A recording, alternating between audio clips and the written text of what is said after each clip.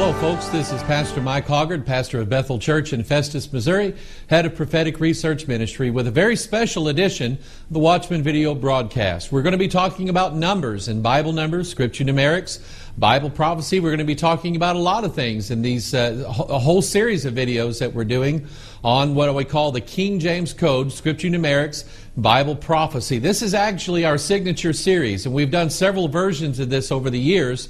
And as the need has arisen and as my study of the Word of God has grown, I decided to do what I feel like is going to be a very comprehensive study of Bible numerics. I'm not going to tell you anything that I don't know. I'm just going to give you some things that I do know.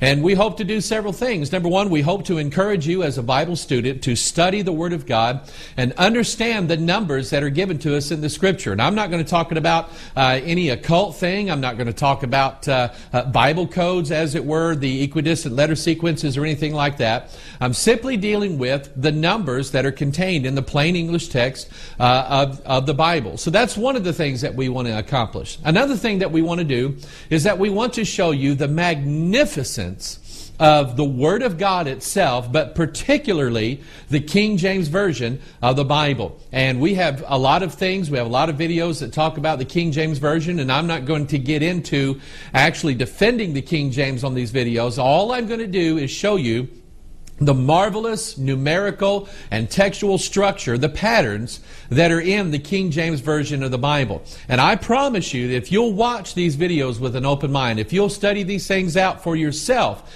and go to the Scriptures, you'll see that the King James truly is the most amazing book that is on planet Earth right now. And I'm going to give you a little bit of my background, a little bit of my testimony. Back in 1997, the Lord called me into a study of Bible prophecy. And I said, Lord, that's great, let's go. And I'm going to go find some books on prophecy at the bookstore. And God said, now just wait a minute. I wrote a book of prophecy. I wrote a sure word of prophecy. There are some things in there that I want you to see. And so I surrendered to the Lord, and I said, Lord, that's fine. You just show me where you want me to go. And that's where the Lord took me. So I began to study numbers. Now I will say that I read E.W. Bullinger's work on Scripture Numerics, Ed Vallot's book on Scripture Numerics. And I remember as I was reading those books, I remember looking at their definitions for Bible numbers. Now, what I know of E.W. Bullinger and Ed Vallot and the work that they've done is that they were intense studiers or students of the Word of God. And I respect the work they did. And I don't think that in anything that I'm going to say on these videos is going to contradict anything that they said on Scripture Numerics. But what I did was, as I was reading through their work, and I saw their list of numbers and what they said they meant, I said, Lord, I'm not satisfied with that. I want to know from the Bible itself what exactly these numbers mean. And so I began to take what Bullinger said, I began to take what Ed Vallot said, and I began to look at them objectively from the Scripture to try to determine whether or not what they were saying was true. And that's what I want you to do with these videos, is that I want you to be a Berean. I want you to be a student of the Word of God, and I want you to go to the Scriptures themselves to find out whether or not these things that I'm going to show you on these videos are actually true or not. Now, if you look at the verse here, 1 Corinthians chapter 14, verse 33, you see that the Bible says, "For God is not the author of confusion, but of peace, as in all churches of the saints." One of the things that came across to me right off the bat as I'm studying Bible numerics, as I'm studying the King James for what it is, and I'm studying the language use of the Scripture, is that I recognize that everything has an order to it and everything has a pattern. God is not the author of confusion, the Bible says. Well, an author writes books, and God wrote a book, and it's the Bible that we have.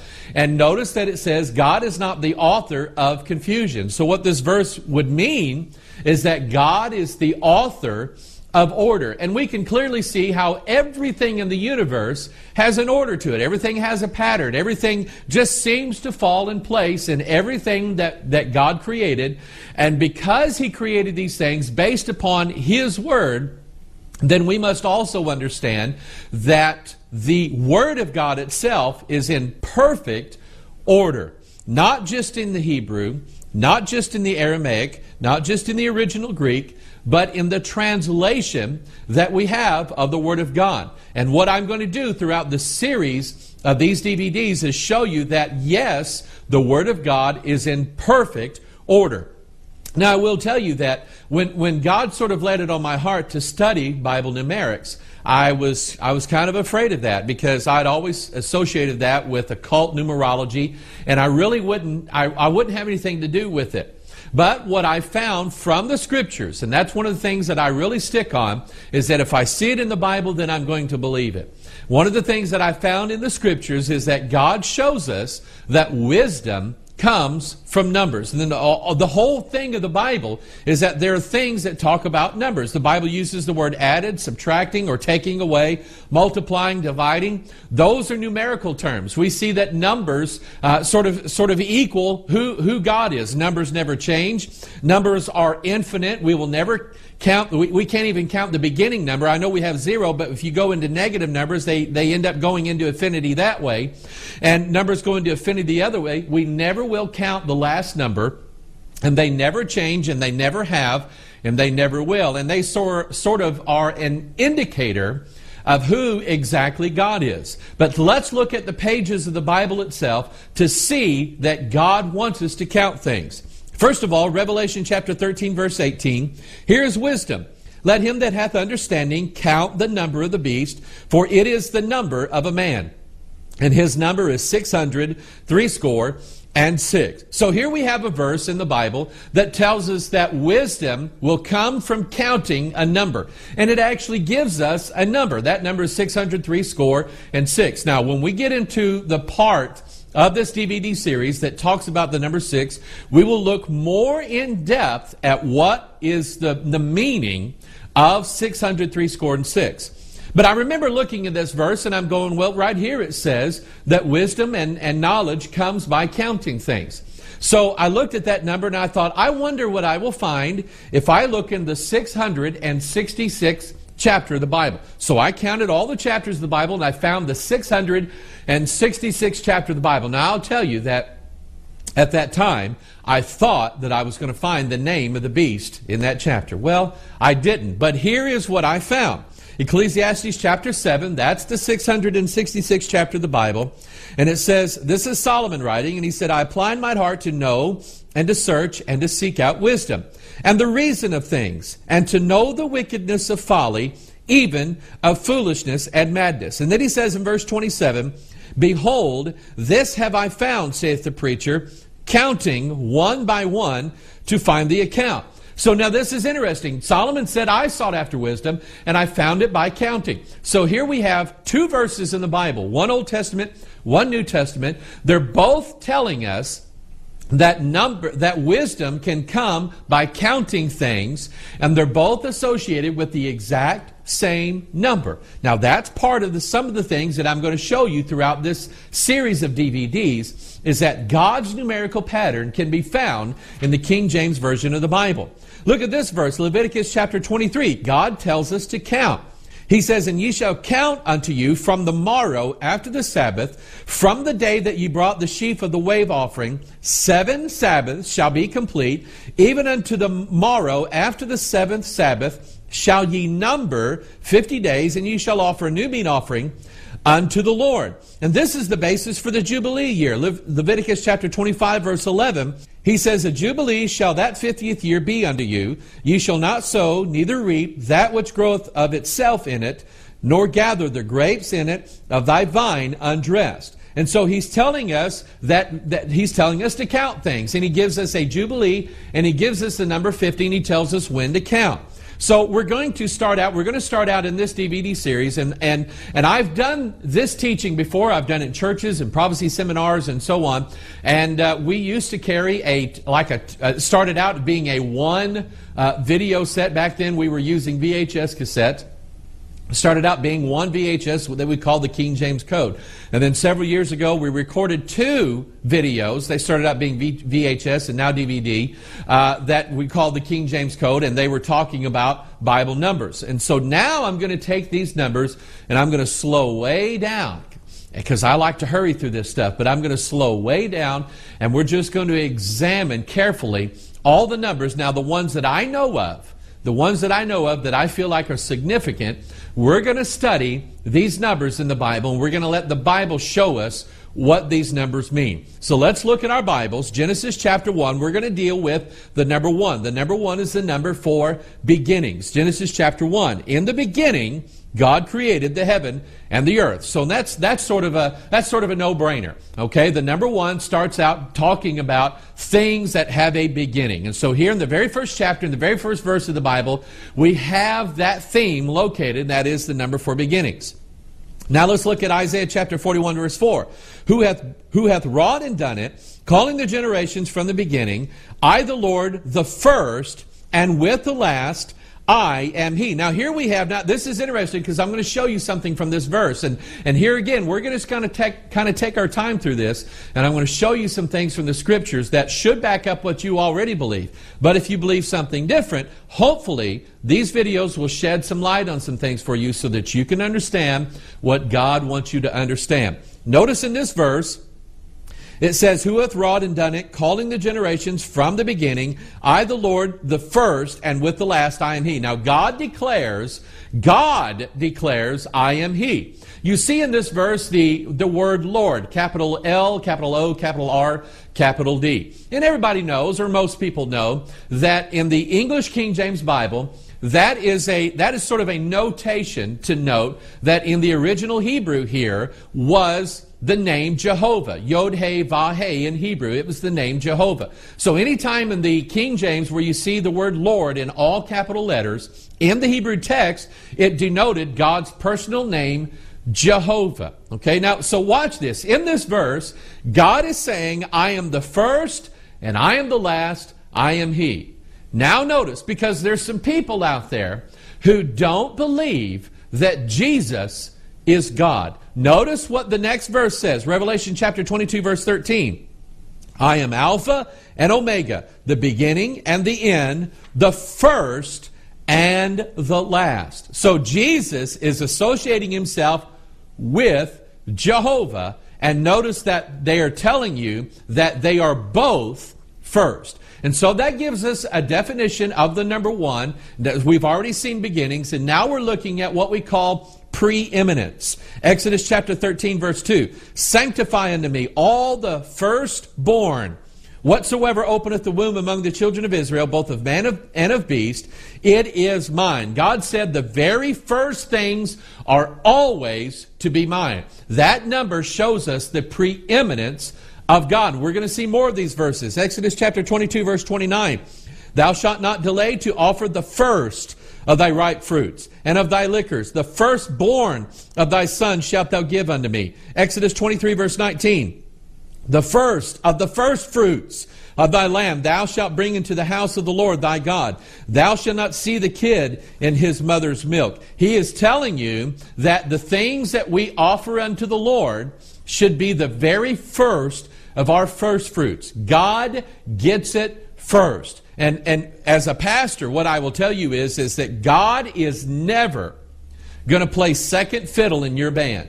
God must always be first in your life. He said in the 10 Commandments, in the very first commandments, He said, I am the Lord thy God. Thou shalt have no other gods before me. In other words, God says, if I'm here and you have other gods in front of me, then the other gods in your life are first. God says, only I can be first. Now we have this theme of preeminence. Now let's take it to Matthew chapter 1 verse 25.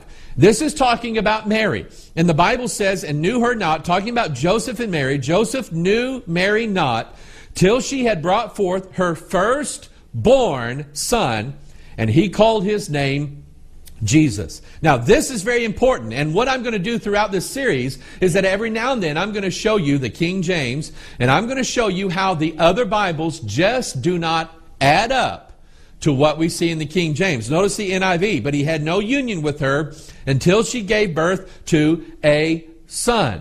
Now this is so important because Jesus has to be the firstborn son of Mary, or all the prophecies in the Bible and all the law cannot be filled. It's all negated if Jesus is not the firstborn son. And so the question I ask is, why did the NIV choose to leave this out of their Bible? Let's move on. Matthew chapter 6, verse 33. But seek ye first the kingdom of God and His righteousness, and all these things shall be, notice the word, added unto you. God is always going to be preeminent in our lives. And here's a promise that Jesus gives us.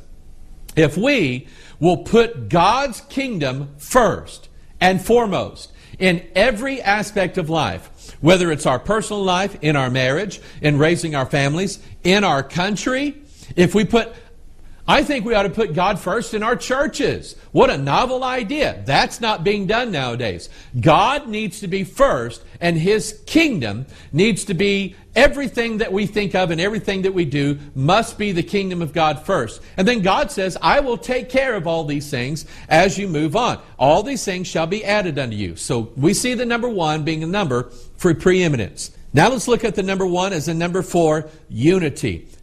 Back to Genesis chapter 1, verse 26. And God said, let us make man in our image after our likeness. Now, one of the things that I want to draw your attention to in this verse is that notice God is speaking, but God is speaking in the plural. He says, let us make man in our image after our likeness. Now, I've read Eric von Daniken's book, Chariots of the Gods, and several other things that go along with that. And I know the prevailing theory by these UFO nuts that say that man was seated on earth by the space aliens, and every now and then they come back to check on us, and then eventually they're going to come back and sort of change our DNA so that we can evolve. And they say that this verse here gives proof of that, because God really, in their mind, is the space aliens who dropped us off here and went away. And they say that they're talking to each other like a little council in their spaceship. Let us make man in our image after our likeness. But if you look at this in the correct way, you see that the Lord our God is one Lord, and we're going to look at that verse in a minute. But God says, let us make man in our image after our likeness. How many things here? 3. Because God speaks in patterns. He speaks in a notable rhythm throughout the pages of the Bible. And when God says, let us make man in our image after our likeness, what is He referring to? God the Father, God the Son, God the Holy Spirit. I'm sorry if you don't believe that, but that's exactly what this verse is getting at. Is that the Bible says in 1 John 5:7 that these 3 are one. And we're going to look at that verse here in just a few minutes. And so, but notice the rhythm and the pattern that the Bible lays out, and it all speaks of this same number, the number 1. Look at Deuteronomy chapter 6, verse 4. Hear, O Israel, the Lord our God is one Lord. Look at what Jesus said. I and my Father are one. 1 John 5:7, for there are 3 that bear record in heaven, the Father, the Word, and the Holy Ghost, and these 3 are one. And so the Bible's telling us that God is one. It's almost like it's giving you His name, and we're going to look at some verses in a little bit that talk about that. But hear, O Israel, the Lord our God is one Lord. Jesus said, I and the Father are one. And then we see in 1 John 5:7, these 3 are one. Now I'm going to show you something neat here that sort of goes along with this theme that we've been laying out here for you, the number 1 and the number 3. Take a look at this little graphic up on the screen. It is a representation of the water molecule. Now I want you to notice, just look at it, how many parts does it have? It has 1, 2, 3 parts. And everybody knows the formula for water. It's H2O, which means 2 parts hydrogen and 1 part oxygen. Now this is neat because water is the essential basis of all life, and everything that is alive has to have water. And if you look at the Bible, you'll see that water plays an eminent part, or a very important part in the Scriptures. Water is everywhere. In fact, there's hardly a story where it doesn't mention something about water or something about the absence of water in the Scriptures. Baptism is basically is talking about water. And we're to be baptized how? In the name of the Father and of the Son and of the Holy Ghost, and baptized in water. And take a look at this molecule again, because the 2 parts hydrogen, I'm going to show you this now. This is neat, because God is the one who designed the elements. And it just so happens that hydrogen, if you remember that scale of elements that you had in grade school that we were supposed to memorize, I didn't memorize them. But if you look at the periodic table of the elements, you'll notice that hydrogen is number 1. Hydrogen is number 1. And in this water molecule, we have 2 parts of hydrogen. That is what Jesus said, I and the Father are one. I and the Father are one. Those are the 2 parts hydrogen. Now we get to the 3rd part of the Godhead, which is the Holy Spirit. The word spirit means breath. In the Greek, the word pneuma means breath. In the Hebrew, I can't remember what the word was, but it means breath as well. It means air. It means all of those things together. And what is the most important part of air that we breathe and breath? It's oxygen. And here we have in hydrogen, in water, all of the elements of the Godhead put together. I believe God did that on purpose. We also see John chapter 17, verse 11. Jesus prays for us, His disciples, His church. And He says, now I am no more in the world, but these are in the world, and I come to Thee, Holy Father. And by the way, He wasn't speaking to the Pope there. He was speaking to His Heavenly Father.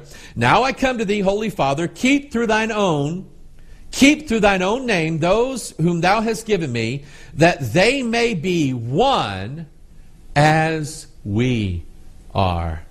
So here we have this idea of unity. And oh, what a blessed thing it will be when the words of Christ finally come to fruition, that God's people will be one as Jesus and His Father are one together. Hallelujah. Looking forward to that. And here's a picture of that. Nehemiah chapter 8, verse 1. And all the people gathered themselves together as one man. You see, that phrase, gathering together, is a phrase that talks about what's going to take place in the end times, when all of the peoples of the world are going to be gathered together as one man.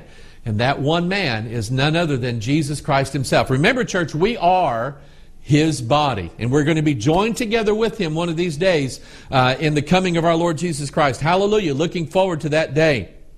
And it's not going to happen through the United Nations either. That is never going to happen. Only Jesus can gather together everybody as one man. Acts chapter 2, verse 46, and they, continuing daily with one accord in the temple, and breaking bread from house to house, did eat their meat with gladness and singleness of heart.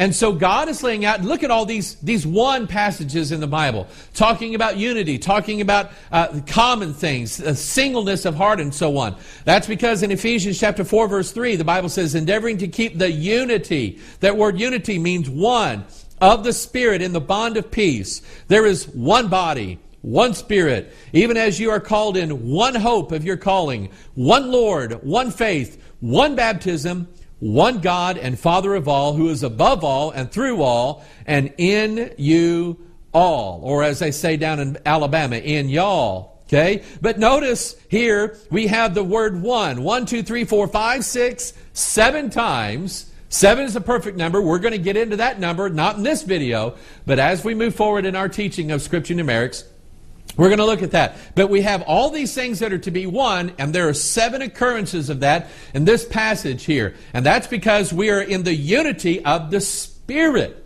And the Spirit's number is 7. Because John sees the 7 golden candlesticks. He sees 7 of them there. That represents the Spirit. The menorah in the tabernacle had 7 candles. The 7 spirits of God. Isaiah chapter 11 verse 1 gives you the identification of those 7 spirits of God. Notice in Genesis chapter 11, well, let's look at another theme of this. And the whole earth was of one language and of one speech. Now that was God's way. God, when He put man on this earth, He gave mankind one language and one speech. But notice now, and here we're going to look at sort of a side item of the number 1. We're going to look at the number 11. So if we look at the number 1, we see unity and things that are together and things that are bonded together. One Spirit, one Bible, okay? We look at all these things here. But then in Genesis chapter 11, we see that the number 11 is the number for confusion. Look at this next verse. Let us go down. This is what God is saying after they're trying to build the Tower of Babel.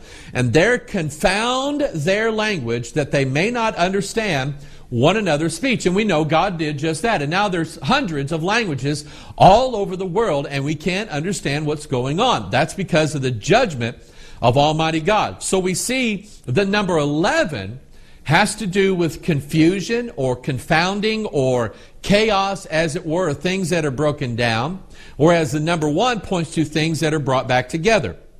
Let's look at other uses of the number 11. Matthew chapter 28, verse 16. Then the 11 disciples went away into Galilee, into a mountain where Jesus had appointed them. And when they saw him, they worshipped him, but some doubted. The number 11, the number for confusion. Mark chapter 16, verse 14. Afterward he appeared unto the 11 as they sat at meat, and upbraided them with their unbelief and hardness of heart, because they believed not them which had seen him after he was risen. Notice disbelief in the number 11. Luke chapter 24, verses 9 through 11. And returned from the sepulchre and told all these things unto the 11 and to all the rest. It was Mary Magdalene and Joanna and Mary the mother of James and the other woman that were with them, which told these things unto the apostles. And their words, verse 11, seemed to them as idle tales, and they believed them not. Acts chapter 2, verse 14. But Peter, standing up with the 11, lifted up his voice and said unto them, Ye men of Judah, and all ye that dwell at Jerusalem, be this known unto you, and hearken to my words, for these are not drunken, as you suppose, seeing it is but the third hour of the day. And we know this passage is when God the Spirit poured out the gift of unknown tongues or unknown languages to the disciples on that day. They were not speaking gibberish. They were speaking the languages that were represented there. And there were 17 of those, and we'll talk about that when we talk about the number 17. But they were speaking human, intelligible languages there on the day of Pentecost. God poured that out to them. But those who didn't understand, because of the 11, thought that they were drunken. Now let's take that theme. And why were they speaking in all these other tongues and all these other languages? Because it was meant to be a confusion sign to Israel, who had just rejected the Messiah. Notice Isaiah chapter 28, verse 11. For with stammering lips and another tongue will he speak to this people. It was prophesied in Isaiah 28, verse 11. And we see the word tongue is mentioned exactly 33, which is 11 times 3 times in the New Testament of the King James Bible. Here again, you won't find that pattern in the other English translations. You'll only find it in the King James. Now let's move back forward to Calvary. Let's look at what happened here. Was a spirit of confusion poured out to Israel. Matthew chapter 27, verse 46. And about the 9th hour, Jesus cried with a loud voice, Lama sabachthani. That is to say, my God, why hast thou forsaken me? Now we have the translation or the interpretation of what Jesus said for us in our Bibles. But notice there at the foot of the cross, some of them that stood there when they heard that said, This man calleth for Elias. They didn't understand what he was saying. And it's very interesting because what he was saying was a direct quotation from Psalm 22. Now the number 22 is the number for revelation. And look at what Psalm 22 says. My God, why hast thou forsaken me? And there are all kinds of prophecies in Psalm 22 that had they understood them and what he was quoting, they would have seen that they pierced his hands and feet, that they parted his garment and cast lots for his vesture, that they mocked him, and all those things that they did to Jesus on the cross were prophesied in Psalm 22. And he tried to quote it for them, but they had confusion and they didn't understand. And not only a spirit of confusion poured out to them then, but a spirit of confusion is going to be poured out again in the last days. 2 Thessalonians chapter 2, verse 11. And for this cause, God shall send them strong delusion that they should believe a lie. It's going to happen again on a grand scale. That's why it's so important. That's why I feel the need to get these teachings out for people so that they could understand that the Bible is the Word of God. And if they'll believe the Scriptures, they will not believe the lie that is going to be told. And this whole thing with the number 11, take a look at this next graphic here. That says it all right there. Was there confusion and chaos on that day? Absolutely. And our ministry has a video called The Babel Conspiracy, and we talk about that and its relationship to the number 11. All you have to do is get in contact with our ministry. We'll get you a copy of that. Now back to unity. 1 Corinthians chapter 14, verse 21.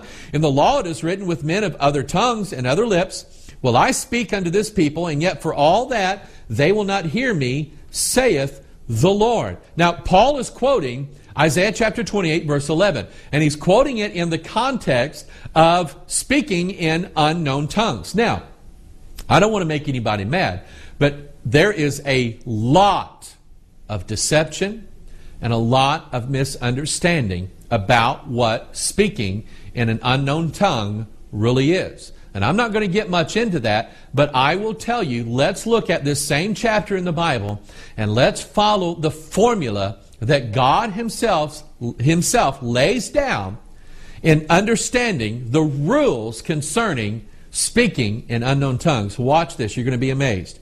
1 Corinthians chapter 14, verse 27. If any man speak in an unknown tongue, let it be by two, or at the most three, and that by course, and let one interpret. Now here's one of the most amazing things that I've ever understood about the Bible. You see, originally, and I was taught in Bible college, and I went to Bible college, I was taught in Bible college that the only real way to understand the Bible is to understand three languages that hardly anybody on the planet speaks anymore. That is Hebrew, Aramaic, and Greek. Because those are the language that the Bible was originally written in. And yet God said that He would speak in other languages. And we see evidence of that on the day of Pentecost, that God was speaking to mankind, not in Hebrew, not in Greek, not in Aramaic, but He was speaking to them in all the languages that they would have understood during that day. So God always had in mind that He was going to speak through the interpretation of the three original languages. So here we have a Bible that they say that if you want to master it, you must master Hebrew, Greek, and Aramaic. And yet we have here this very pattern here. We have three unknown languages. You don't know them. I don't know them. And the Bible says that if any man speak in an unknown tongue, let it be by two or at the most three, and that by course, and let one interpret or translate. So here we have in the King James Bible a fulfillment of the requirement of speaking in three unknown tongues. One interprets the three languages that you and I don't know. Hallelujah. Let's look at the number one as God's name. I mentioned that earlier. And the Lord shall be king over all the earth. In that day shall there be one Lord, and watch this, and His name one. And see, I know you can look at that a different way. His name being sort of singular or unified or whatever that is. And I understand that and I go along with that. But just look at what it says. And His name one. So let's say that the name, one of the names of God is one. Hear, O Israel, the Lord our God is one Lord. He is called the Holy One of Israel. And it says that His name is one. Numbers chapter 7, verse 89. And when Moses was gone into the tabernacle of the congregation to speak with him, then he heard the voice of one speaking unto him from off the mercy seat. 2 Kings chapter 19, verse 22. Whom hast thou reproached and blasphemed, and against whom thou hast exalted thy voice, and lifted up thine eyes on high, even against the Holy One of Israel. Now, watch this now. Revelation chapter 4, verse 2. And immediately I was in the Spirit, and behold, a throne was set in heaven, and one sat on the throne. Now see, that's the same one that Moses heard speaking. The voice of one was heard. Now that is the King James Version rendering of this scripture. And we all know who this is. For there are three that bear record in heaven, the Father, the Word, the Holy Ghost, and these three are one. And so John hears the voice of, or Moses heard the voice of one, and John says he sees one sitting on the throne. Look at the New International Version rendering of that verse. And there before me was a throne in heaven with someone sitting on it. Now, I don't know about you, but I don't think for a minute that John had any misunderstanding whatsoever about who was sitting on God's throne. And of course, we know that the NIV is so corrupt, and it corrupts the very understanding of who, my friend, is sitting on the throne. And I believe in a conspiracy. I believe that there is a great, big, gigantic conspiracy that is governing a lot of things that are going on planet Earth right now. And the conspiracy involves someone else who wants to sit on the throne of God. And that someone is Lucifer. He said in Isaiah 14:12, God said, How art thou fallen from heaven, O Lucifer? How art thou cut down to the ground, which didst weaken the nations? For thou hast said in thine heart, I will ascend into heaven, I will exalt my throne above the stars of God. I will sit also upon the mount of the congregation in the sides of the north. I will ascend above the heights of the clouds. I will be like the Most High. He says in Ezekiel chapter 28, I am God, I sit in the seat of God. That's what Lucifer wants. Number one, he wants to sit on the seat of the throne in your life. He wants to rule over you instead of letting God do it. I suggest you let God do it. Life is just a lot easier that way, and hell's too hot, okay? But anyway, someone else who wants to sit on God's throne corrupted the true Word of God by making it difficult to understand who sits on the throne of God. And let's take that theme now into, and this is something that we haven't done in our previous versions of this teaching of the King James Code or Scripture, Numerics, and Bible Prophecy, is that we're going to look out into the occult world, because, as I said, I would not study Bible numerics because I was afraid that it was occult numerics. Now, what I found out was that occult numerology mirrors the Bible teaching of these numbers. And so here we have this number one, and it talks about beginnings. It talks about God's preeminence. Jesus said, I and the Father are one. We have one sitting on the throne. We have the three who are one. And all of these things, let's look at an occult version of this. And it happens to do with the Antichrist, who is referred to as the One. The One. First of all, take a look at this website. There's a movement of joining all of the world's religions together, and it's called the One Movement. And Rick Warren is involved in this One Movement. Now, that might make you mad that I said that, but it should make you mad that he's involved in it. In fact, if you will go to this website, you will find out that Rick Warren endorses this, the union together of all of the world's religions together to promote the One. You see there the graphic of the World Trade Towers. Their official address was One World Plaza. One World Plaza. Now remember a while ago we were talking about this theme of the number one and how God, there's one body and one spirit and one language and all this stuff, and God was going to join mankind together as one. If God does it, then it works. If man tries to do it, it won't work, and it's being done not necessarily by man, but by Lucifer himself, who's trying to gather all the nations together as one on his side. And he's doing it through an organization called the United Nations, trying to bring all the nations together as one. As we're recording this video, there's massive talk out there right now about globalizing all of the world's economy, making it one global economy. And all of this is being headed by the Antichrist, who is referred to in the New Age as the One. Take a look at this logo. E pluribus unum. And what that simply means is out of many, one. That's the theme of the United Nations. That's what they were trying to do at Babel. That's what they're trying to do right now. They're trying to gather everybody together as one. And they are going to be gathered together, but it's going to be in a place called Armageddon. Revelation chapter 9. Go read it. E pluribus unum. Out of many, one. Back several years ago, there was a movie called The One. And it was about a man who lived in this idea of parallel universes, and he killed off all of the people who were him in these parallel universes. It's kind of weird to follow, so that he could get all of their powers in him. And the speculation is that if he was the only one left, then he would sort of be a god over all the universes. He would be the one. Take a look at this one. This is Neo from the Matrix trilogy.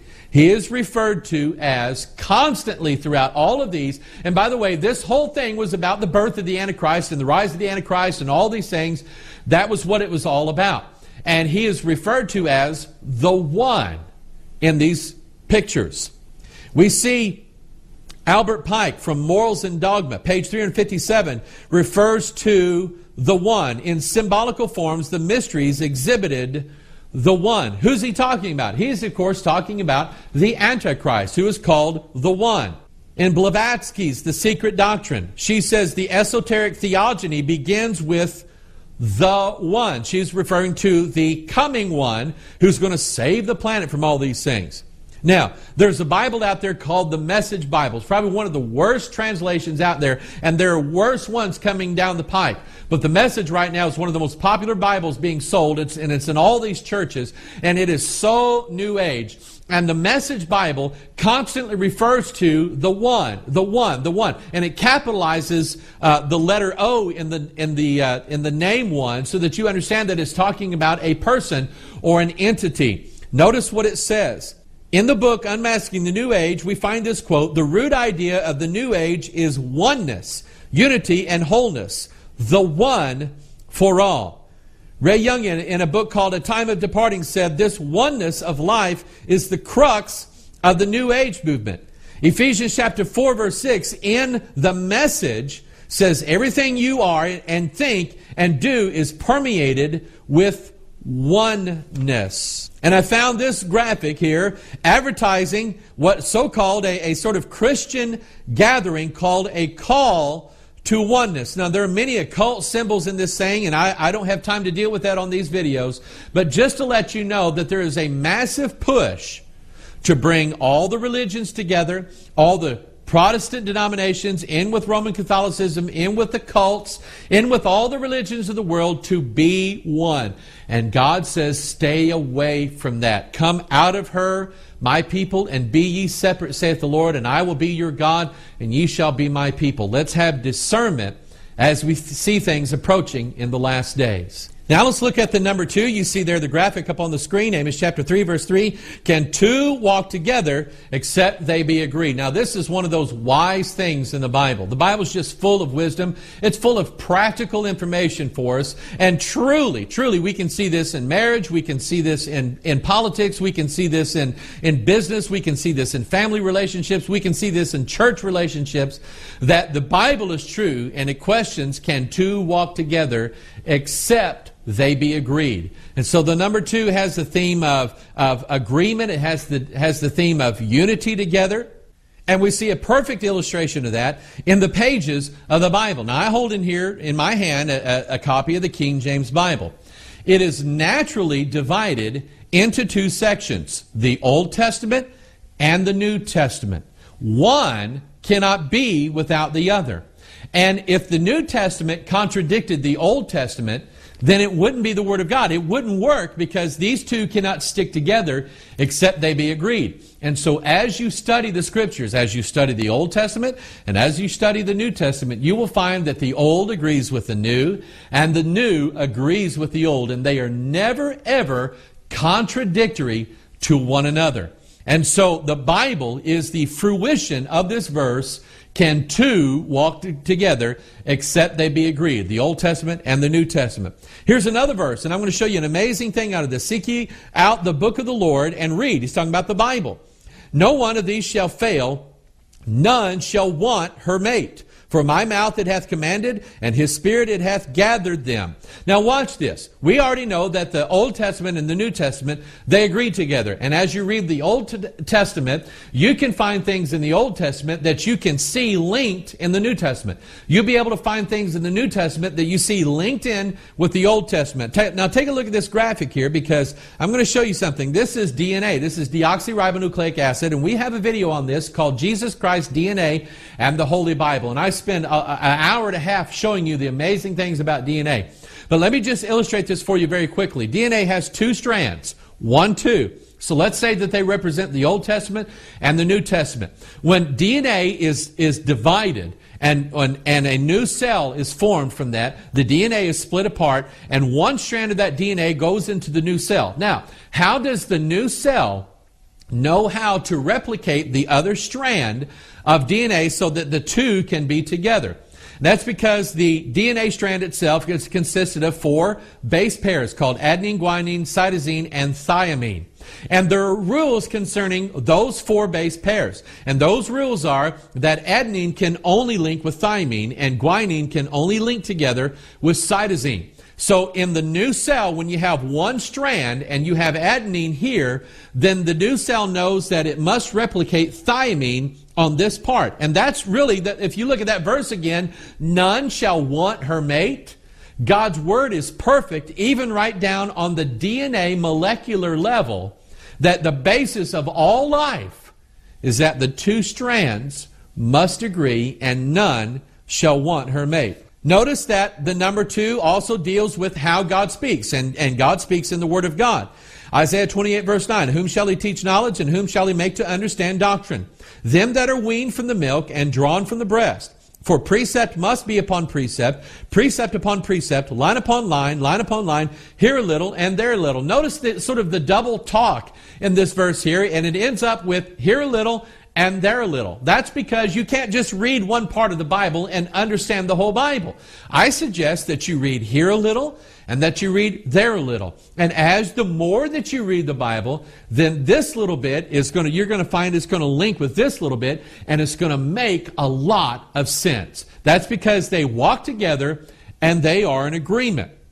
Job chapter 33 verse 14. For God speaketh once, yea twice, yet man perceiveth it. Here we're dealing with the number 2, and we're looking at the Word of God. Old Testament, New Testament. Psalm 62:11. God has spoken once, twice have I heard this, that power belongeth to God. Here is another witness that says that God speaketh twice. Genesis chapter 41. And for that the dream was doubled unto Pharaoh twice. It is because the thing is established by God, and God will shortly bring it to pass. And so here we have all these verses that say God speaks once, yea twice. And so if you're a Jew and you only have the Old Testament, you're not getting the full picture, because God speaketh once, yea twice. If you're one of these church groups that only believes that you only read the New Testament and the Old Testament is done away, then you won't get the whole picture either, my friend. You've settled on the fact that God only speaks once at a time. But God speaks once, yea twice, and those two always agree with one another. We looked at this number, sort of an expansion of this number in the segment on the number 1, but let's look at it more fully, because now that we see that God speaketh once, yea twice, when we take the number 2 and convert it to the number 22, we have a number for revelation. The number 22 being the number for revelation, and the book of Revelation itself has exactly 22 chapters in it. And look at Revelation chapter 22. Look at all the themes in the chapter 22 that refer to revelation or sight or having things revealed. And he showed me a pure river of water of life. Revelation 22:4, and they shall see his face. Talking about the face of God, which was hidden from Moses in the Old Testament, one book, but now is revealed, the face of God, in the book of Revelation, in the second speaking of God, the New Testament. They shall see his face. Revelation 22:5, for the Lord God giveth them light. Revelation 22:10, and he saith unto me, seal not the sayings of the prophecy of this book. Now we have a book in the Old Testament, the book of Daniel, which is God speaks once, where the book is sealed. Now we have a book, the last book of the Bible, the book of Revelation. And by the way, Daniel's the 27th book of the Old Testament. Revelation's the 27th book of the New Testament. And they go together. And one is sealed and one is unsealed. The number 22 being the number for Revelation. Mark chapter 4 verse 22. For there is nothing hid which shall not be manifested, neither was anything kept secret, but that it should come abroad. The number 22, wisdom. The word wisdom is used in exactly 222 verses of the King James Bible. The word truth is used in exactly 222 verses in the Bible. The word known is used exactly 222 times in the King James Bible. Here are other words associated with brightness 22 times, discovered 22 times, learned 22 times. The word known 222 times in the Bible. The word taste 222 times. You say, well, Brother Mike, what does the word taste have to do with Revelation? This verse, oh, taste and see that the Lord is good. It's talking about Revelation. The word mystery is found 22 times. And I'll tell you why the word mystery is mentioned 22 times and the theme that's associated with Revelation here in just a little bit. But let's look at the 22nd chapter of the Bible. And what we're going to find is a revealing of the Lord Jesus Christ. Genesis chapter 22 verse 2. And he said, God is talking to Abraham, and he said, take now thy son, thine only son. Can you think of who in the Bible is the only begotten Son? It's Jesus Christ.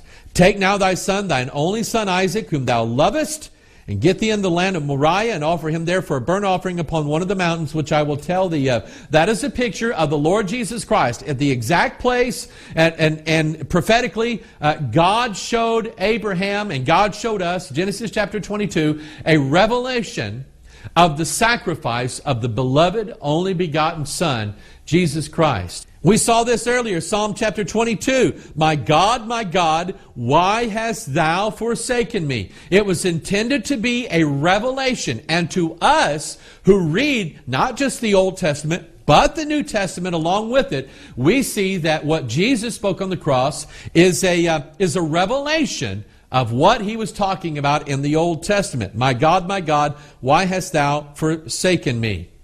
The theme of Revelation has to do with your eyes being opened. John chapter 9 verse 14, and it was the Sabbath day when Jesus made the clay and opened his eyes. And these words, opened and eyes, you'll find in the exact same verse together exactly 22 times.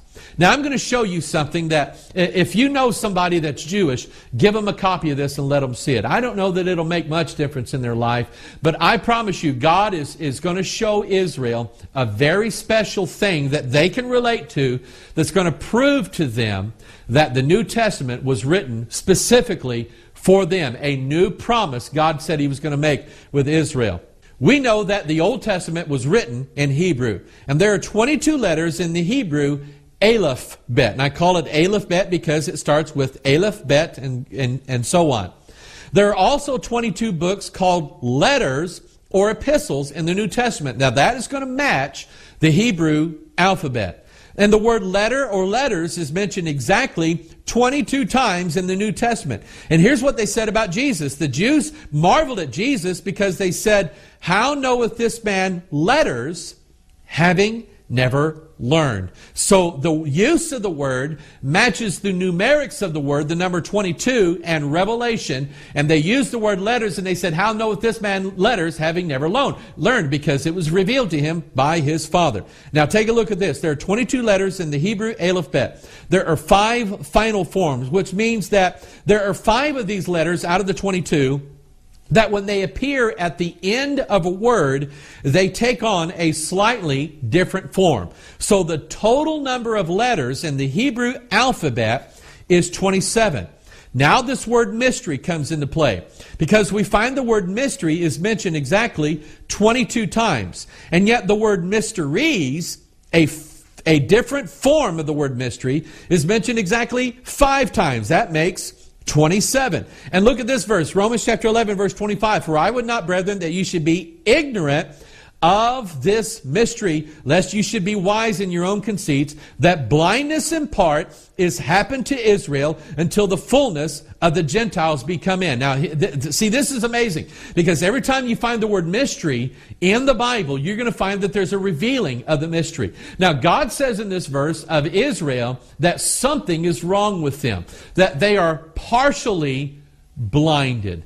And I want you to get this, because we have two testaments in the Bible, and blindness has to do with our two eyes.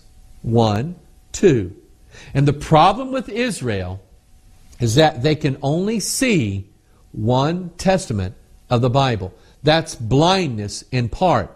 And one of these days, God is going to open up their eyes, and they're going to be able to see the Old Testament and the New Testament, and Jesus Christ is going to be revealed to them in the last days. This pattern of 22 and 5 and 27, there are exactly 27 books in the New Testament, 5 history books and 22 letters. It's the two testaments of their two eyes being open. The phrase all things is used exactly 220 times in the King James Bible. Now I'm starting to give you numerical patterns that are found in the King James. 2 Timothy chapter 2 verse 7, the Bible says, "Consider what I say, and the Lord give thee understanding in all things." So we have the phrase all things. It's found 220 times in the Bible. That's a number for the double witness of the Bible and revelation of the Bible. And here we have its usage in the Bible, referring to the Bible, when Paul said, the Lord give thee understanding in all things. It is my heart's desire, and I hope it's your heart's desire, that as we study the Scriptures, we need not that man teaches us anything. All we need is the Scriptures to open our eyes and reveal. The Lord will give us understanding in all things. And I'll say this concerning what I'm teaching you, is that there are two types of people who may watch this video. Those whom the Lord will give understanding, and those who will watch things like this or other ones, other teachings out there, or just reading the Bible, the Lord will not give them understanding. And the reason why the Lord will not give them understanding is because the hardness that is already in their heart. 1 John chapter 2 verse 20. "But ye have an unction from the Holy One, and ye know all things." There it is. All things. Revelation and knowledge. The phrase Son, capital S, is used exactly 220 times in the New Testament of the King James Bible. Now think about this. All things and the Son. Now let's look at this verse, Luke chapter 18, verse 31. "Then he took unto him the 12, and said unto them, Behold, we go up to Jerusalem, and all things that are written by the prophets concerning the Son, capital S, of man, shall be accomplished." This Bible is an amazing piece of work, and God is the author of order, and He put all of these things in order for us so we could understand these things as we approach the last days. Now let's look at a theme in the Bible associated with the number 2 of things that happen twice. And what we're going to do is we're going to look at something that happens the first time. We're going to look at something that happens the second time. Take a look at Exodus chapter 32, verse 15. "And Moses turned and went down from the mountain, and the two tables of the testimony were in his hand." Now I'll stop right here. The 2 tables would correspond to the 2 testaments of the Word of God. So here again we see this number 2 present. The 2 tables of the testimony were in his hand. The tables were written on both their sides. There's the number 2 again. On the one side and on the other were they written. Now that's the first time that Moses came down from the mountain with these 2 tables in his hand. When he came down the first time, we know, if you've read the Bible, of course, if you've seen Charlton Heston in the Ten Commandments, you know this, that when Moses came down the first time, Israel was in the process of breaking every one of those commandments that Moses had in his hand. And Moses was angry, and he cast those commandments down. Now, this is all a picture of something, and I'm going to show you this. But now Moses is going to do it again. He's going to come down from the mountain the second time. God speaketh once, God speaketh twice. "And it came to pass, when Moses came down from Mount Sinai with the 2 tables of testimony in Moses' hand, when he came down from the mountain, that Moses wist not that the skin of his face shone while he talked with them." That's revelation. Things that shine with light, things that are clear, is the theme of Revelation. That's the theme of the number 2 and the number 22. So we see that Moses not only did it once, but did it twice. Now, this all has to do with the one whose coming was 1 and then 2. And we're talking about the Lord Jesus Christ. Because when Christ came down the first time, He came in the image. Watch this. The Bible says He came made under the law, made in the fashion of the law. That's the 2 tables that Moses are holding in his hand.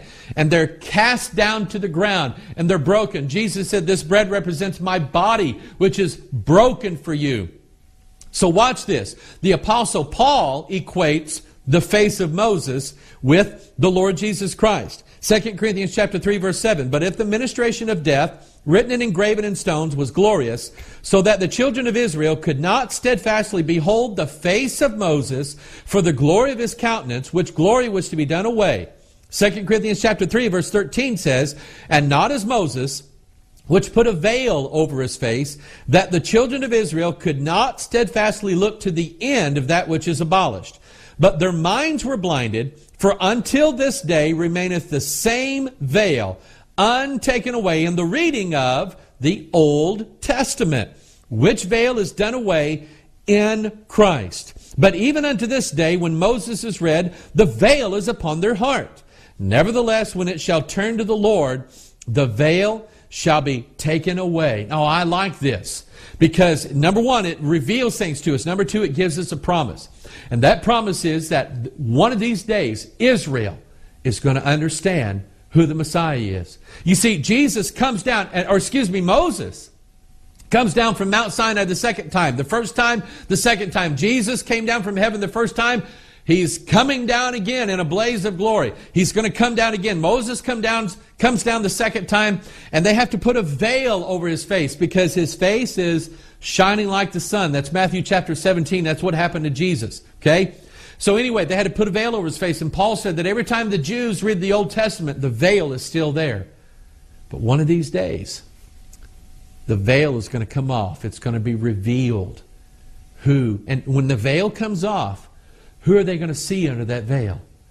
They're going to see the Lord Jesus Christ. Hallelujah. And He's coming again without sin. Hebrews chapter 9, verse 28. So Christ was once offered to bear the sins of many, and unto them that look for Him shall He appear the second time without sin unto salvation. Now, I'm going to take this, I want you to remember this now, because the first time Jesus comes and He's made to be sin for us who knew no sin. He didn't sin, but God laid upon Him all the sins of mankind. So the first time He comes, it's sin. The second time He comes, it's without sin.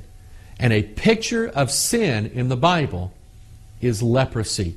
Let's go back to the Old Testament. Let's look at Moses again and see this acted out in Bible typology. Exodus chapter 4, verse 6. And the Lord said furthermore unto him, Put now thine hand into thy bosom. And he put his hand into his bosom. When he took it out, behold, his hand was leprous as snow. And he said, Put thine hand into thy bosom again. And he put his hand into his bosom again, and plucked it out of his bosom. Behold, it was turned again as his other flesh. And it shall come to pass, if they will not believe thee, neither hearken to the voice of the first sign, that they will believe the voice of the latter sign. Now, I have a teaching on this, and we have a video called Jesus Christ, DNA in the Holy Bible, and I show you all the elements that deal with the hand, but I want you to picture this hand as the Lord Jesus Christ.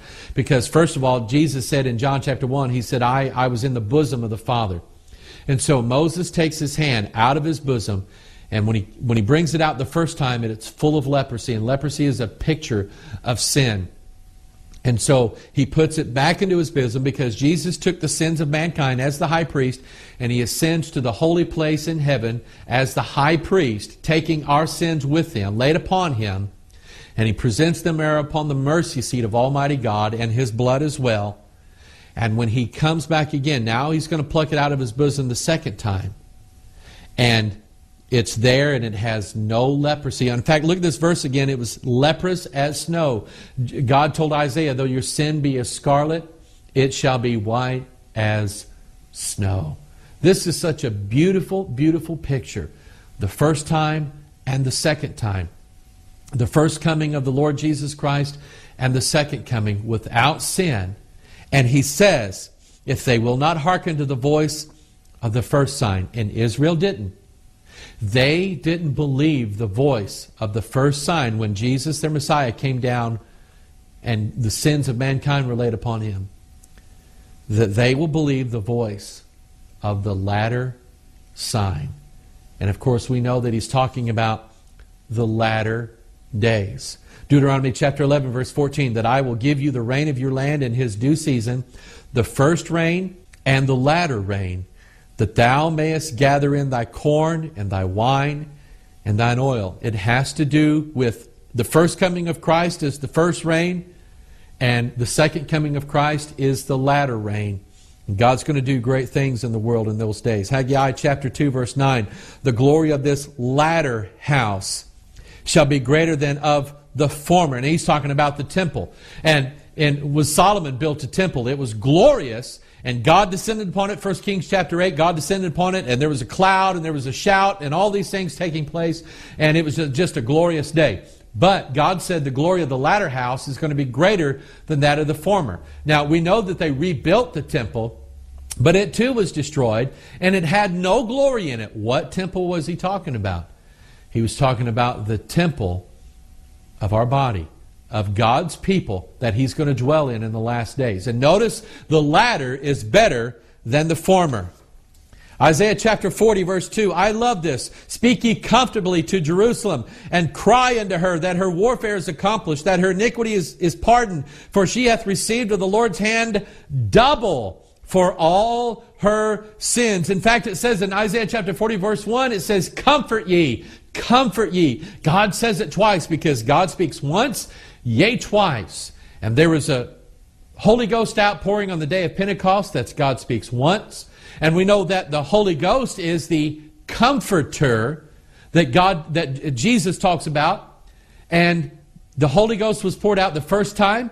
Acts chapter 2, the Holy Ghost is going to be poured out again so that it can give life to the dry bones in the valley called Israel. Now let's look at this number 2 as a number for union. Genesis chapter 2. And I'm giving you these things because you can see the numerical meaning of a number, or the biblical symbolical meaning of a number, in the Genesis chapter. Genesis chapter 1 was beginnings. Genesis chapter 2 is a number for union. Genesis chapter 2 verse 24. Therefore shall a man leave his father and his mother, and shall cleave unto his wife, and they shall be one flesh. Now get this in your understanding. Here's the man and here's the woman. There are two, and God brings them together, and they shall be one flesh. Ephesians chapter 5 explains this. The Bible says, for this cause shall a man leave his father and his mother, and shall be joined unto his wife, and they two shall be one. This is a great mystery, but I speak concerning Christ and the church. The two are going to be joined together as one of these days. I'm looking forward to that, and I hope that you're looking forward to that, and I hope that you're not going to be deceived into thinking that the false Christ is the real Christ. Study your Bibles. Be a Berean so that you know the difference. Because I'm going to take this theme in just a few minutes, this theme of marriage. And here we go back again to this thing we talked about a while ago. Can two walk together except they be agreed? Now, God is not giving a commendation of divorce for people. In other words, for you to say, well, me and my husband or me and my wife, we don't get along, so God said we should divorce. That's not the case. You should ask and seek out God so that you too can both walk together. And by the way, let me show you this too. Because the Bible says, and the two became one flesh. Well, that is a perfect picture of what happens as the result of the union of a man with a woman. The two become one flesh in that, through that, they have a child. And that child is the one flesh of the man and the woman coming together. All those themes are so beautifully portrayed for us in the Scripture. Paul said this is a great mystery, but I speak concerning Christ and the church. So that's the theme of the number 2. Even when we go back to Genesis chapter 22, which deals with Revelation, we saw that Isaac was revealed in Genesis 22, but we also have a revealing of Rebekah. There's Isaac in verse 2, and in verse 23, we have the introduction of Isaac's wife, Rebekah. Remember, Isaac is a picture of Christ. Rebekah then would be a picture of his bride. If we go to the 22nd book of the Bible, and see, I just believe that it's all laid out in order. I've heard what the scholars say, that only the original manuscripts and chapter and verse divisions and Bible order doesn't mean anything. But I'm telling you that everything was laid out in perfect order by a God who governs everything in the universe. And we should expect that that order would be found in the pages of the Bible. 22nd book of the Bible is the Song of Solomon. And it talks about, and the Song of Solomon is about the bride and the bridegroom, Christ and the church coming together. You see, chapter 1, verse 3 uses the word virgins. The word virgins mentioned 22 times. That's because the bride has to be pure. Amen? The bride needs to be pure, and we cannot purify ourselves. Only Christ can purify us. Matthew chapter 25, we have a story of 10 virgins, mentioned 22 times in the Bible. Revelation, then shall the kingdom of heaven be likened unto 10 virgins, which took their lamps and went forth to meet the bridegroom. So now we're seeing all these themes here. We look at the number 2 as the number for witness. At the mouth of 2 witnesses or 3 witnesses shall he that is worthy of death be put to death, but at the mouth of 1 witness he shall not be put to death. Paul said in 2 Corinthians chapter 13, verse 1, this is the 3rd time I am coming to you. In the mouth of 2 or 3 witnesses shall every word be established. And now we see that God in Revelation chapter 11, verse 3, says He's going to give power unto His 2 witnesses. Now I believe in a last days fulfillment of this. Don't get me wrong. But I also believe that God gives power to the 2 witnesses of the Holy Bible, the Old Testament and the New Testament, walking together, agreeing together, saying the same thing, and God puts power in His book. Listen, preacher, the power in your church is not you. The power in your church is not the sermons that you downloaded from Rick Warren. The power in your church is not your music. It's not in your beats or your rhythms or your drums or your guitars or your light show or the manifestations you say of the Spirit in your church. The power in your church is the Word of God. God said, I will give power unto my 2 witnesses. And if you get to know me and my ministry well enough, you know that I'm all about the Bible. If we don't have the Bible, we don't have anything. And that's just all there is to it. Jesus Christ being the twice spoken Word of God. See, He is the Word of God. In the beginning was the Word, and the Word was with God, and the Word was God. And Jesus is that witness. He is the faithful witness. And why does it say He's the faithful witness? Because He came the first time, and He's coming the second time. God speaketh once, that's Jesus coming the first time. God speaketh twice, that's Jesus coming the second time. We see that in the new heavens and a new earth. Revelation 21:1, and I saw a new heaven and a new earth, for the first heaven and the first earth were passed away, and there was no more sea. That's because God speaketh once, yea, twice. God spoke the old world and the old heavens into existence. In the beginning, God created the heavens and the earth, and those are going to pass away, and they have to pass away so that a new heaven and a new earth can take its place. Look at that theme in Hebrews chapter 10, verse 9. Then said he, Lo, I come to do thy will, O God. He taketh away the first, that he may establish the second. Old Testament, New Testament. Old earth, new earth. Old heaven, new heaven. Old Mike, new Mike. Except a man be born again, he cannot see the kingdom of God. Ruth chapter 3, verse 10, I want you to notice this, because God lays out a pattern for us, that it happens once and it happens twice, and if it happens once, it's not as good, and it's going to vanish away, making way for what happens twice. We see that Old Testament, New Testament, first and second coming. We see it in the new heaven and the new earth. We see it in the new birth and so on. And now watch this. And he said, Ruth chapter 3, verse 10, and he said, Blessed be thou of the Lord, my daughter, for thou hast showed more kindness in the latter end than at the beginning, inasmuch as thou followest not young men, whether poor or rich. So watch this. God's going to lay a theme, and we're going to look at several verses that deal with this. God's laying a theme out in the Scriptures that tell us that the beginning is not as good as the latter end. And if God does it, then our latter end is better than our beginning. Job chapter 8. Though thy beginning was small, yet thy latter end should greatly increase. Job 42:12. That's exactly what happened with Job. So the Lord blessed the latter end of Job more than his beginning. I tell my church all the time, it's not how you start, it's how you finish. I've been pastoring for several years now. I've seen a lot of people come into the church. I've seen a lot of people down at the altar. I've seen a lot of sins dumped out. But it's not how you start. It's how you finish. And if God works in your life, then your finish is better than your start. But if God is not working in your life, then your latter end is going to be worse. Haggai chapter 2, verse 9. The glory of this latter house shall be greater than of the former, saith the Lord of hosts. John chapter 9, verse 2. Here we have the story of Jesus turning water into wine. And look at what it says. It's because it was done by God. When the ruler of the feast had tasted the water that was made wine, and knew not whence it was, but the servants which drew the water knew, the governor of the feast called the bridegroom. Oh, look at the language. And saith unto him, every man at the beginning doth set forth good wine, and when men have well drunk, then that which is worse. That's man's way. But thou hast kept the good wine until now. Think about it. Now look at 2 Peter chapter 2, verse 20. Notice the twos here. For if after they have escaped the pollutions of the world through the knowledge of the Lord and Savior Jesus Christ, they are again entangled therein and overcome, the latter end is worse with them than the beginning.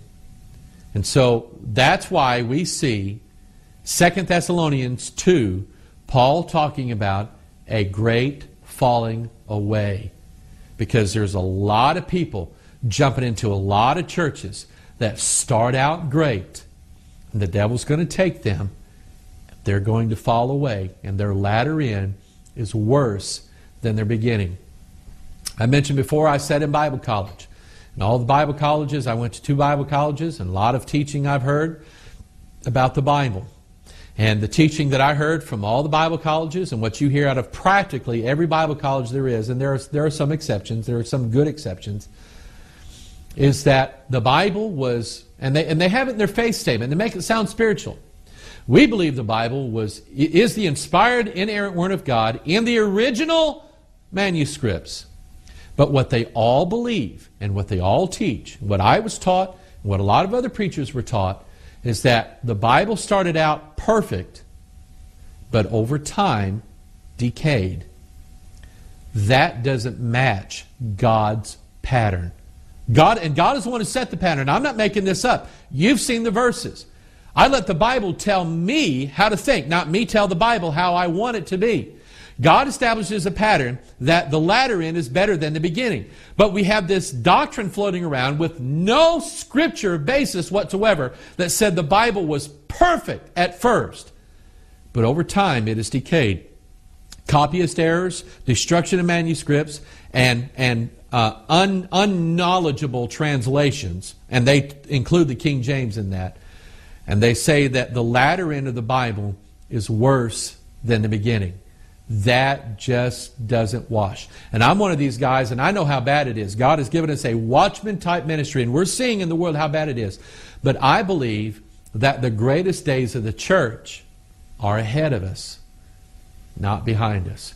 And if you look at the beginning of the church in Acts chapter 2, you can clearly see that it was glorious on that day. And yet I believe, church, that the days ahead of us are far more glorious. Now I'm going to give you a theme in the Bible that uses the number 2, and I call it the age of the Gentiles. And let me explain that, and then we'll look at some verses here. I've been seeing throughout the Scriptures the use of the number 2 and variants of the number 2, like 220, 200, 2,000, and so on. All of those are variations of the number 2. And so if you're reading the Bible and you see like 20-something or 200-something or 2,000-something, you take it back at its base, and it is the number 2. And I've been seeing this consistently in the Bible, that it has to do with the age of the Gentiles. And let's think about what this means. Since the time of Christ, roughly to this time now, and we're not sure exactly when, we're not sure when it started anyway, roughly to now we have about 2,000 years taking place. And I'm going to show you some of this in the Scripture and how it parallels what I'm saying. 2,000 years. We know that the Bible says the day with the Lord is 1,000 years. So we could say that would be 2 days in God's weekly calendar that He has. Okay? And that is where Jesus came first to Israel, and they rejected Him. So God put Israel on the back burner, and God now is dealing with the Gentiles. He's building the Gentile body of Christ in these last days. And He's been doing it now for roughly right at 2,000 years. I think we're at getting close to the point where God's going to cut that off and He's going to deal with Israel once again. And so what I'm going to show you in this next section is how this theme of the number 2 points to not only the age of the Gentiles, but the restoration of Israel after that age is complete. Let's go back now. We've already seen Genesis chapter 2 about Christ and the bride, okay, the Gentile church. Paul said that was Christ and the church. Adam and Eve is a picture of Christ and the church. Now we're going to jump forward in the book of Genesis, and let's look at the life of Joseph. We see that Joseph had 2 dreams, the sun, moon, and stars, and the stalks dreams. And they were revealing that his brothers would worship him. Now, Joseph is a picture of the Lord Jesus Christ, and his brothers would be the tribes of Israel. We note that Joseph was sold for 20 pieces of silver, not 30, but 20 pieces of silver. And he goes and he's thrown into prison, and he interpreted Pharaoh's double dream. He married a Gentile wife and had 2 sons, Manasseh and Ephraim. And then we see that 2 years into the famine, he is revealed to his brothers as their Savior after exactly 22 years. And I believe that this is prophetic teachings using Bible typology and the language of the Scriptures and numerics all together to understand that this is not just a story that happened once. It's going to happen again. God said that there is no new thing under the sun. That which was is that which shall be. And that is the basis for some of the things that we're teaching here, some of the things you're learning. Now, look at this verse here, Joshua chapter 3, verses 3 and 4, because you're going to see that Israel is going to walk into the promised land, and God takes them so that they have to cross the river Jordan to get there. The river Jordan, the river would be symbolic of baptism, being baptized in the Spirit of God. And they have to cross the river Jordan. Now notice how God says for them to do this. And they commanded the people, saying, when you see the ark of the covenant of the Lord your God, and the priestly Levites bearing it, then you shall remove from your place and go after it. Yet there shall be a space between you and it about 2,000 cubits by measure. Come not near unto it, that ye may know the way by which ye must go, for you have not passed this way heretofore. Just look at this. God says you're going to cross Jordan, but the Ark of the Covenant is going to go before you. The Ark of the Covenant is Jesus. The Ark of the Covenant is going to go before you, and then you're going to get to come after it 2,000 cubits. I believe that that's referring to the 2,000 years of the church age. Jesus came once, He's coming again, once, twice, the number 2, 2 days, 2,000 years, it all makes sense. Hosea chapter 6, verse 2. After 2 days will He revive us. In the 3rd day He will raise us up, and we shall live in His sight. It's a promise of the nation of Israel. God says after 2 days. What day was Jesus resurrected on? After 2 days, on the 3rd day. Here we have the same principle here. After 2 days, on the 3rd day. A day with the Lord being 1,000 years. 1,000 years being as 1 day. And we have 2 witnesses of that in the Scriptures. Peter said it and David said it in the Psalms. And all these things are playing together so that we understand that after 2 days, Israel is going to be revived again. If you look at the story of Abraham back in Genesis chapter 22, when he takes Isaac up to Mount Moriah, the Bible says they traveled for 2 days.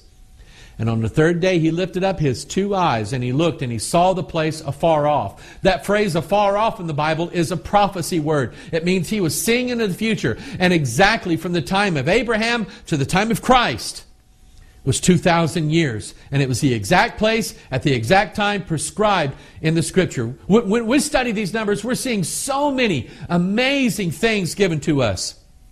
Matthew chapter 20, verse 16. So the last shall be first, and the first last. For many are called, but few chosen. And look at stories very quickly in the Scriptures that talk about first and last. We have the two sons of Abraham, Ishmael and Isaac. Now, Ishmael was the first to come from the loins of Abraham. He was the firstborn. But he is set back, and Isaac is preferred. The first became last, and the last became first. Now, that is a picture, watch this, that is a picture of Israel and the Gentiles. You saying, how are you getting that, Pastor Mike? Galatians chapter 4, Paul said that Haggard is a representation of all those who were born under the law, Mount Sinai. That's the Jews.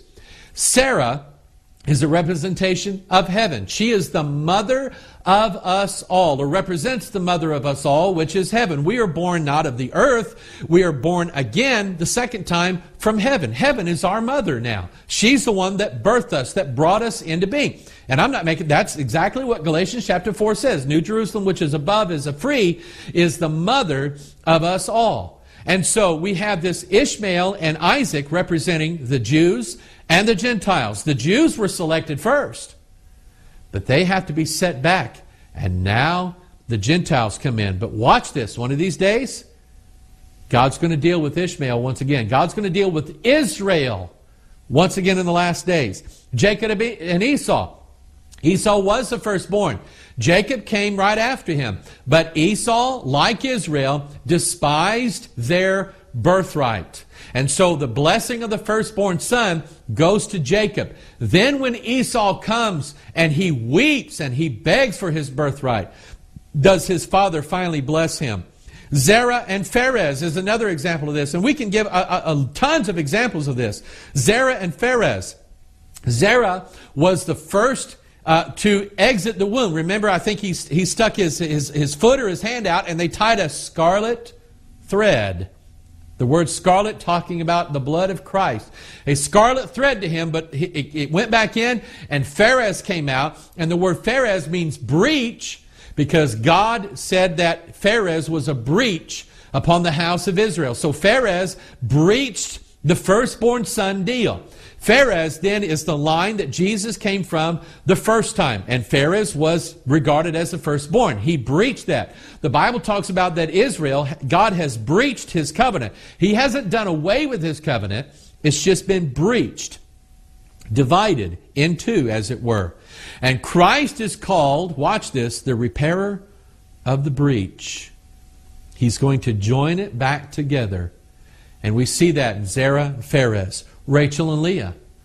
Rachel was the first love, but he has to marry Leah first. You know what that means, church?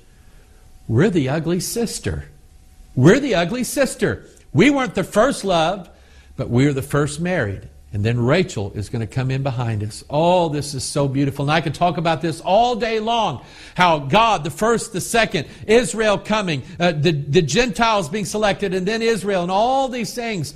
And you see that in all these places that deal with the number 2. So as you study the Scripture, mark things that are 2 or 20. We saw 20 pieces of silver. 200 pennyworth is insufficient to feed these people. It's referring to what's taking place after 2,000 years of the church age where God is going to save Israel. Now let's look at one last theme here with the number 2. 2 Corinthians chapter 6, we see that number 2 deals with separation or things that are opposite. Be ye not unequally yoked together with unbelievers. Now I want you to notice the sort of the twice speak here, how the pattern of the Bible seems to fit the number 2. For what fellowship hath righteousness with unrighteousness? There's a cadence, a pattern. And what communion hath light with darkness? 1 and 2. What concord hath Christ with Belial? In other words, a contract. There was no contract between Christ and Belial. Belial's the devil. But the devil tried to make a contract with Jesus in the Gospels. Remember, he took him, Jesus was fasting 40 days. And the devil tried to lock him into a covenant, into agreement. And the Bible says there is no agreement between Christ and Belial. And what we're seeing here is the separation of things that are opposite in the Bible. What part hath he that believeth with an infidel? And what agreement hath the temple of God with idols? And so here we have a theme of the separation of opposites. We have a video called The Da Vinci Code Unmasked, and we deal a little bit more extensively with the separation of things that are opposite. God did this on the very first day of the creation. The Bible says that God said, "Let there be light," and there was light, and God called the light good. That's why universally, in just about every culture in the world, light equals good and dark equals bad. Okay? So we have these opposites here.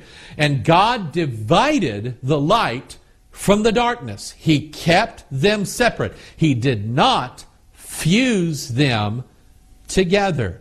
They are to be separate. What agreement hath Christ with Belial? What agreement hath the temple of God with idols? Absolutely none. They are to be separate. So watch this.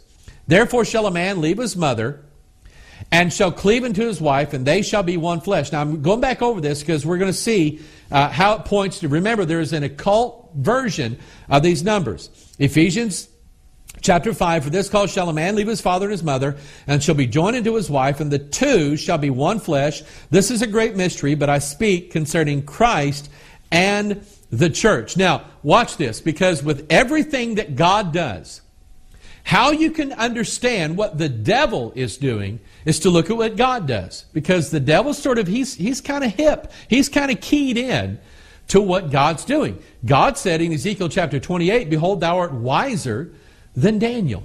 So the devil's not completely stupid. He knows some things. But remember, God is holy, the devil is not.